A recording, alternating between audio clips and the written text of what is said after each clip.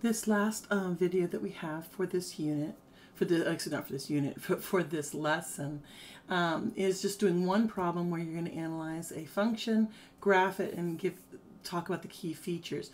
The handouts that are on the website, I have 4 of these. I'm only doing 1 on the video. The other 3, I'll have the answers posted for you to look at as you need to. So as you're doing your homework, you can refer back to them. So for this problem, we want to look at the key features. And some of the key features are, first of all, what's the parent function? And we can see that in this, that this is a polynomial of 4th degree. So it's a 4th degree, also known as quartic. It's okay if you don't have all these names down, what they are, but 4th degree is important, meaning the parent function is y equals x to the 4th, okay?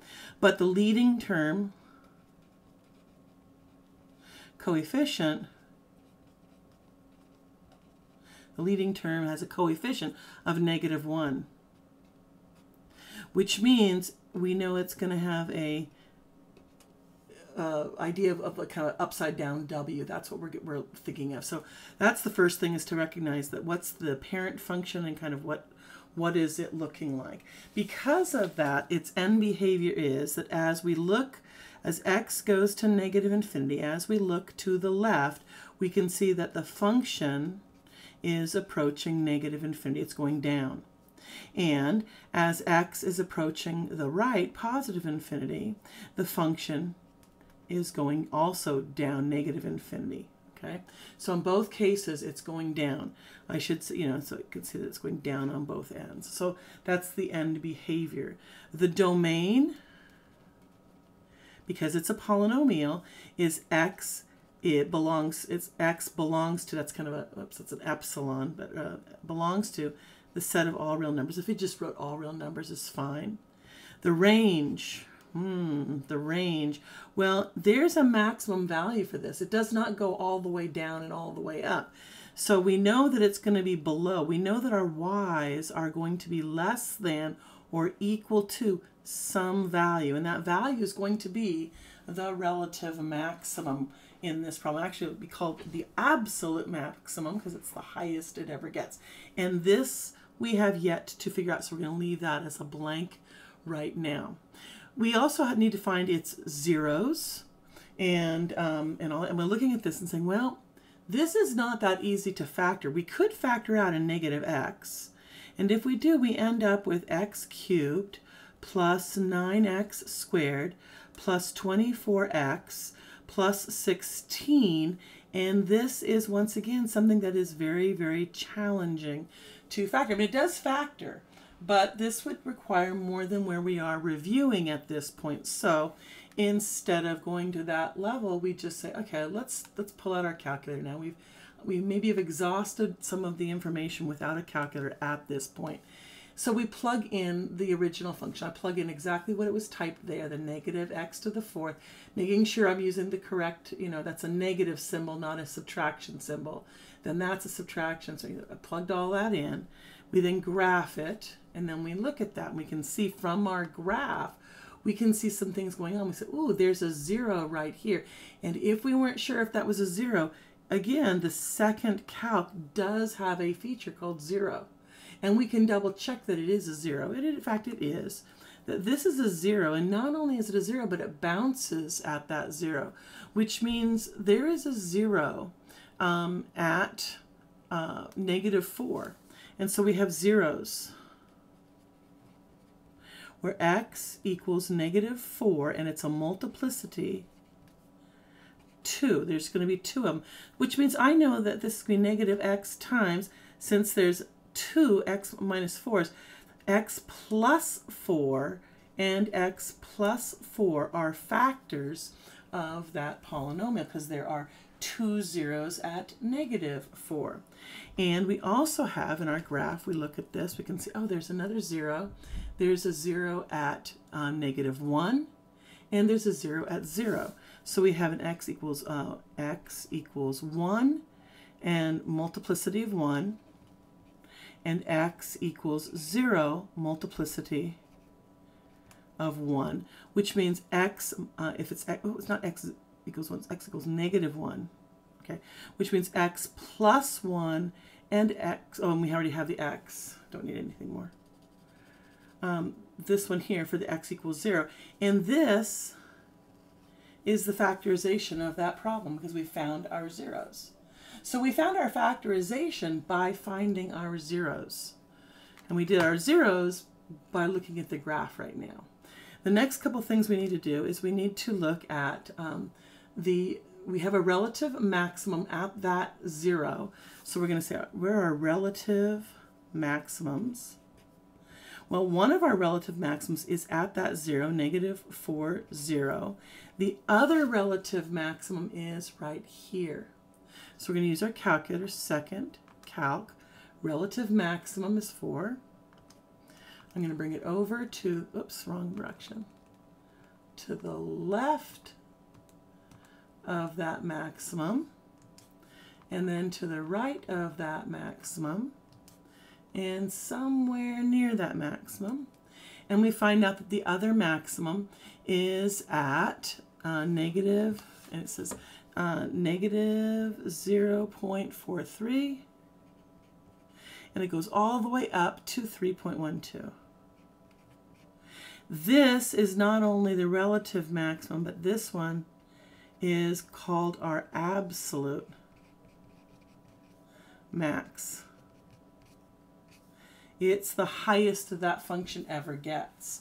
Since that's the highest our function ever gets, it's 3.12, then this 3.12 is the maximum for our range. That our range has to, all of our points are below or equal to 3.12. We need to find our relative minimum. And if we look at our graph, well, we have one relative minimum right here. So we're going to go second calc, relative minimum is 3. Bring it over to the left of it, to the right of it,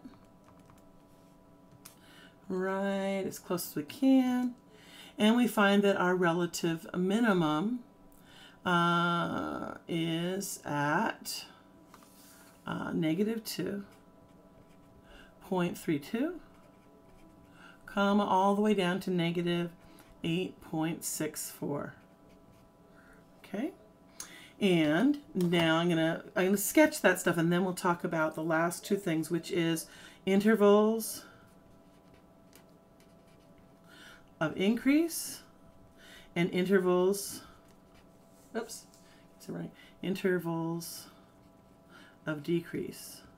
And so first of all, let's graph all these points that we have here. So we have a 0 at -4, 1, 2, 3, 4. And there's two of them there. That's okay. We have a 0 at -1. We have a 0 at 0. We have a relative maximum is here. Relative maximum is in between these two zeros. We go up to 3.12, 3.12. Somewhere right around there is my relative maximum. I have a relative minimum at -2, 2.32, all the way down to 8, 1, 2, 3, 4, 5, 6, 7, 8.6, a little bit more than halfway. Right about there. We're just kind of eyeballing, the idea of it. And there is one more nice, easy point we could plug into our calculator, which is at -3. And at -3, it goes down to -6. 1, 2, 3, 4, 5, 6 right there, which helps us just to get an idea that we're going to go up, going to bounce, come down, our minimum, our 0, our maximum, our 0, and then we come back down and we just go down. And that's the general idea of the graph.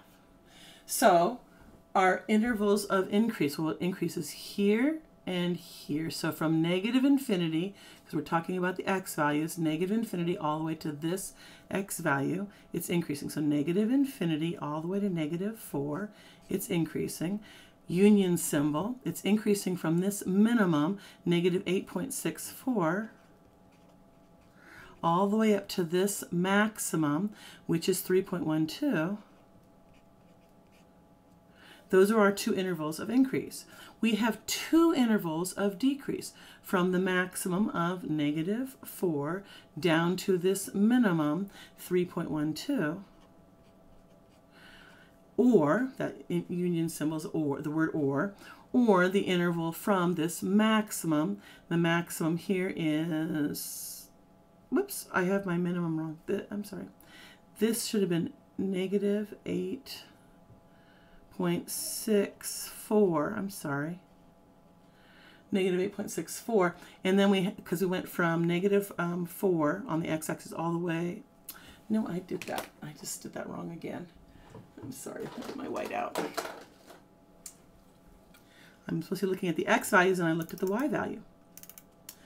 Did exactly what I'm not supposed to do. You look at the x, the inputs. So from -4 and then to this minimum, the minimum is, the x value is -2.32. And then it's also from this x value, which is from negative, oh, I did it again. Sorry, the x value is -0.43 all the way, and we're going all the way to positive infinity. Okay, because we're talking about the x values, and I see also my interval of increase. This one is also incorrect. I did both of my y values, and I should not have been doing my y values. You're supposed to be doing your x values only. The interval of increase from this minimum, the minimum x value is negative, that's why I was looking at these other numbers, -2.32, all the way to this x value, which is -0.43. Okay, so these are from this x to this x, or from this x to this x. Those are the intervals of increase. And then these are the intervals of decrease, again, from x equals -4 to x equals -2.32. This function is decreasing. From x equals a -0.43 all the way to whatever positive infinity number you plug into the function, it's going to be decreasing. And those are analyzing a function and all of the key features.